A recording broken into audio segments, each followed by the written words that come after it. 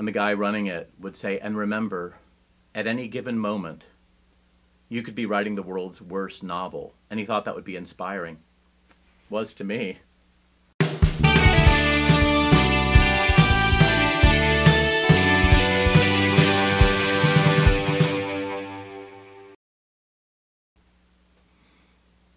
I was at a talent show at the Punahou Carnival in the Manoa neighborhood of Honolulu, Hawaii. In the 1970s, you know, money-making thing. Probably the juniors and seniors put it together. I don't know. I didn't stick around to figure it out. Moved to the mainland and everything shifted.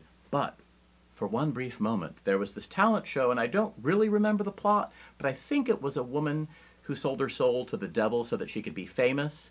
I do remember there was a gag where a woman sang Poor, Poor, Pitiful Me, which for years I thought was by Dolly Parton because the woman singing the song had a big blonde wig and balloon bosoms. Turns out it's Linda Ronstadt. She was lamenting her condition.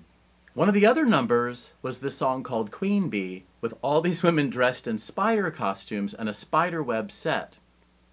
Years later, I found out that's from the remake of A Star is Born, which won the Chris Christopherson, Barbra Streisand version, which, like so many movies, I never saw, but my best friend did, so he told me the plot.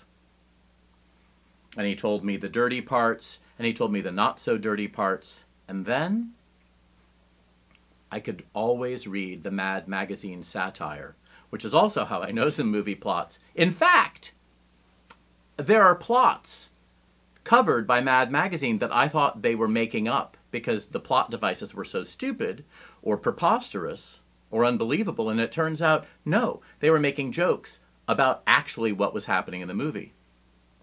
And what I remember from The Star is Born sequel is something about someone who had, you know, they always had people retching because they didn't like the movie, so there'd be a comment like, yeah, it's the sound of the audience retching from, you know, whatever the thing was.